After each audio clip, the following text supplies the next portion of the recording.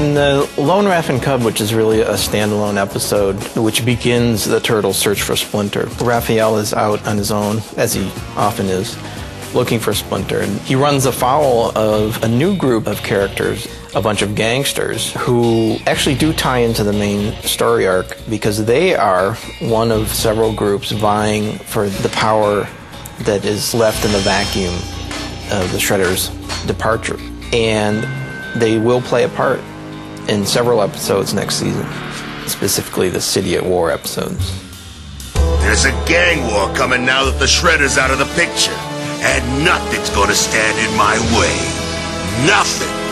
The title Lone Raph and Cub is kind of a funny play on Lone Wolf and Cub, which is a great manga series about a samurai who wanders around with a baby or a toddler who he pushes in a cart.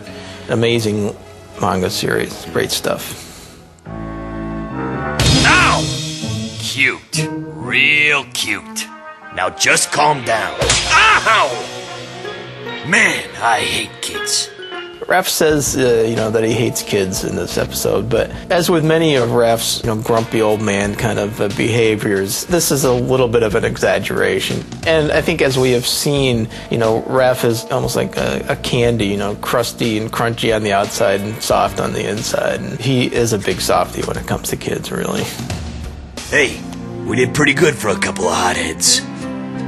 One of the fun things about this series is that the characters are evolving, and one of the neat things about this episode is that Raphael does have a small realization that, he's trying to help this little kid out and, telling him not to be so impulsive and such a hothead. And it dawns on him that he's telling this kid what his brothers and his master Splinter have been telling him all these years.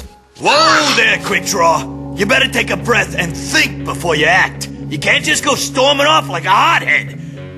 Hey, listen to me, hothead. The Search for Splinter episodes actually adapt, in large part, what we did in the 4th issue of the original Turtle comic, where the Turtles start to discover the secret of their origin. Here's a new wrinkle. So? Yeah? Huh? Say the first letter in each word. TCRI stands for Techno-Cosmic Research Institute. It is the logo that is stenciled on the side of the mysterious canister that contained the ooze which caused the Turtles and Splinter to mutate. And it also is a name on a building in New York City that the Turtles come across when they're searching for Splinter, who has disappeared at the end of the Return to New York story arc. And they discover this building as a result of following one of the Guardians. The secret to our origin could very well lie within the walls of that building. The whole pigeon puppet scene, I'm so happy that Lloyd agreed to put that in the show. It's one of the things that we came up with in the original comic that episode is based on. It was one of the things that just absolutely cracked me up when we did that comic. And it was just so ludicrous that it worked. I don't know what bothers me more, that this thing actually works, or that Don carries around a pigeon puppet. The TCRI building holds many secrets. Secrets that the beings that run it don't want the world at large to know. And that's one of the reasons why the interior seems like a maze. In many ways, it's a false face, a shell surrounding a nugget of mystery. Okay, that was weird. What's deep in the building is what the real deal is. Wow.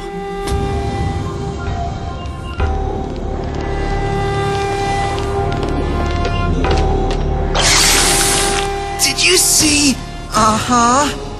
When the Turtles enter that chamber in the TCRI building and they see Splinter in some kind of tube suspended in some kind of solution, they're not really sure what the heck's going on. Donatello, who's more of a techno guy, is able to perceive pretty quickly that this machinery is not meant for just keeping some dead body in suspension, but to keep someone alive in stasis, perhaps as a healing measure. But they're not sure.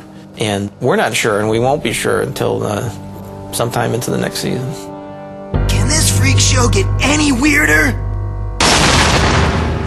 The Turtles very unexpectedly run into these characters when they break into the TCRI building trying to find Splinter. And they freak out because the Utrams are very odd looking. You know, they're like basketballs with tentacles. They have these robotic exoskeletons that they wear. They ride around inside these things in the stomach cavity. And they disguise those even further with the humanoid skins so they can pass amongst humans as humans. We really don't know what their story is yet. I don't think the Turtles ever expected to see any of this stuff when they broke in. Some of the technology is really out there, and in fact sends the Turtles out there. Stop! Listen to me! You must get off of there immediately! Ah! This is some kind of very strange technology, and you know what happens to the Turtles at the end of that episode is, you know, who knows what's going on with them? You know, they appear to be disintegrated. I think we'll see them again because there is going to be a second season, but I don't know. You know, people will have to watch and find out.